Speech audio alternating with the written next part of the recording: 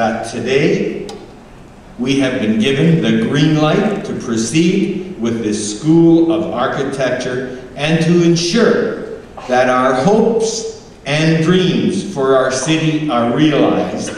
I am also equally proud to announce a $21 million investment by the provincial government from the Ministry of Training, Colleges and Universities for this project so that we can all realize the dream.